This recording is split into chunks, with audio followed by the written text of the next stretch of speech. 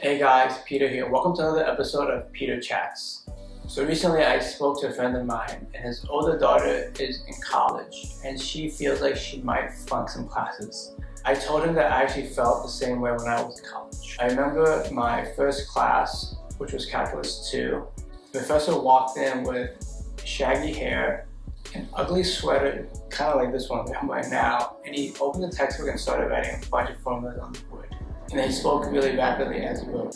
I quickly realized I had no idea what was going on. The next day I went to an 8 a.m. recitation, which is really early for a college student. And there were probably 3 or 5 of us there in that class. But the TA did not make it any better. He answered our questions matter-of-factly and looked at us like we were dumb for not getting it so quickly. I did get a B in that class, but over the years, I eventually realized some things and was able to pick up some tips and aids to help me navigate through school and get reasonably decent grades. If you enjoyed this video, please like and subscribe. If you want me to discuss any topics, please leave a comment. Thanks a lot, guys. I know good grades isn't everything, but it does give you a little bit of a confidence boost. It makes you feel as though you're there for a reason, and it does make you feel like you're not wasting your parents' hard-earned money on your tuition. In the long run, no one's going to care about your grades in college. In the short run, it can help you get a good internship, a first job, or if you're applying for grad school, it can help a lot. You know, the reality is most college students are not great at time management. I wasn't either. I remember rolling out of bed at 10 a.m., going to my first class, my PJs, and then coming back immediately to my room to take a nap. That was a pretty bad use of my first half of my day, but that was just the reality of my routine. And I don't think there was any miracle inspirational chat that would have shocked me into better time management. My studying habits weren't that great either. I would probably study, 8 to 10 hours with groups of people, but in reality, goofed around most of the time. I only got like 2 or 3 hours of real studying in. Now, just against the reality that your time management and studying skills may not be optimal, a couple of things you can do to alleviate it. I realized that you didn't need to take your class schedule in the recommended order. And this was actually a big benefit because some classes can be easier to take in the spring and the fall. I don't know why, but for whatever reason, maybe the teacher is better, or the grading curve is not as difficult, or if you just wait a semester or 2, you're smarter and you have a better understanding of how to navigate studying and just juggling your classes. So if you're having a really tough time with a particular class, if you can, just take it 1 or 2 semesters later. Another thing I realized looking back is that I probably took 4 type of classes. One is a conceptually recorded class, like math and science. Now these type of classes, you either get it or you don't.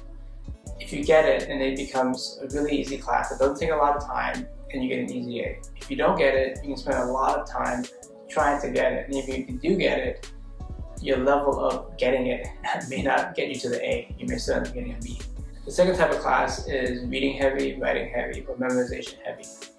For these type of classes, you simply have to put in the time. Unless you're gifted with the ability to memorize a lot really quickly, it's just how much time you want to put into it. Luckily, I didn't have a lot of these classes, and while I would probably enjoy the content of these classes, I just wouldn't enjoy the mandatory writing or reading or memorization involved. The third type of class was team-based classes. For me, these were management and marketing classes. In retrospect, these classes actually took up a lot of time. We had a lot of meetings and we weren't always productive in our meetings. And the teams were usually assigned, so we didn't actually pick who was in our team. I remember in my marketing class, when we were writing our final paper, we pulled an all-nighter, but we spent half the time fighting about the paper and the second half writing it. The fourth type of class I remember was lab-based classes. So these can be chemistry labs, physics labs, or if you're an art major, these can be time spent in the studio. I realized that I couldn't have 4 or 5 of one type of class any semester. My brain just couldn't do one type of studying or thinking all semester long.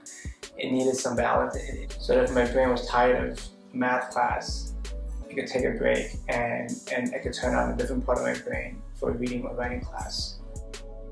Another really important thing I realized is that you can't do this alone. There are a lot of resources you can use. TAs are an amazing resource.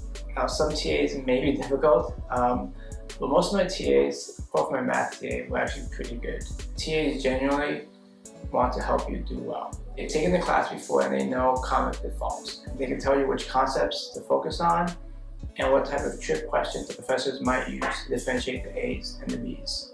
Another resource that I found really helpful was speaking to older students. Usually they'll tell you a class that you can take to fulfill a general requirement to get an easy A, or if there's a really difficult teacher for a particular class, they'll tell you if you can avoid that teacher, do so. A lot of my professors actually told the class to study old exams. And for whatever reason, some students just don't do it. But for those that did, I know they did a lot better on the exams. Because if you study old exams, you'll know how the exam questions will be phrased and how a good answer should be phrased. Just knowing this takes a lot of the unknown out of the equation. Finally, study in small groups. Usually for every class, there's a couple of students that seem to get it really well. And you don't have to study by yourself. You don't have to do homework by yourself. Just go ask these students for help. Study with them and work with them. You'll realize that they end up becoming like a teacher to you. They end up teaching you most of the concepts in the class, and it'll save you a lot of time and headache. Hopefully this video helped you. I know that it may feel like everything is just falling down around you, but you can get through it. Don't worry too much and enjoy your college years. If you like this video, please subscribe and leave a comment. Thanks a lot, guys, and see you soon.